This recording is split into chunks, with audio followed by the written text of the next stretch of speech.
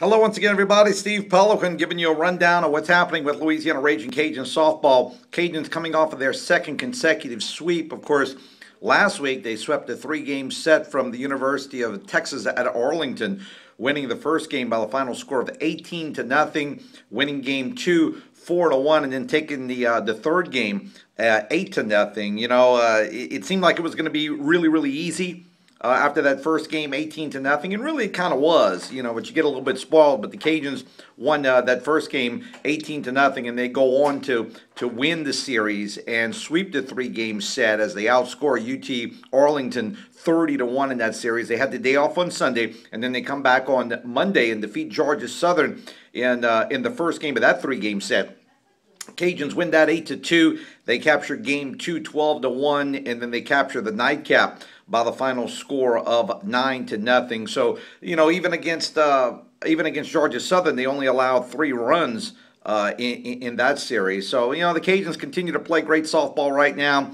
Jordan Wallace, congratulations to her. 84 career victories right now. That's tied for 4th on the all-time Raging Cajun win list. Also, Wallace has eclipsed 800 strikeouts, only the 5th Cajun softball pitcher able to surpass 800 strikeouts in a career, and the Cajuns have now won 27 consecutive home games. So they sit at 23-3 overall in the season, 8-1 in Sun Belt Conference play. And again, just playing great softball right now. They're not playing perfect softball, but they're playing really good softball. Haley Hayden's hitting at the top of the order. Shelly Landry leads the conference in home runs and RBIs, and Lexi Elkins, of course, right behind her. Kelsey Vincent's been on a roll as of late.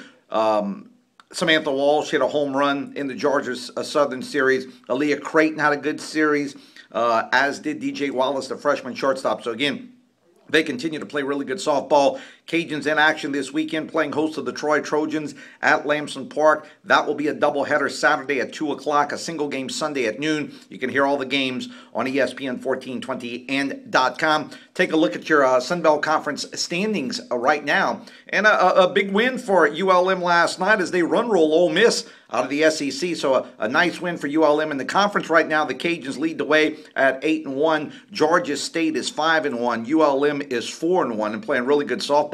Texas State is 4-2. You got Troy at 3-3. Troy swept a 3-game set from Appalachian State last week, so the Trojans come in kind of hot. South Alabama is 2-3, and we have 3 winless teams in the conference. UT Arlington is 0-3. Appalachian State and Georgia Southern both 0-6. Overall in the league, the Cajuns lead the way at 23-3 overall. Right behind you got Georgia State at 19-4, and again ULM with an impressive start. The Warhawks are 19-7 to begin the 2015 season.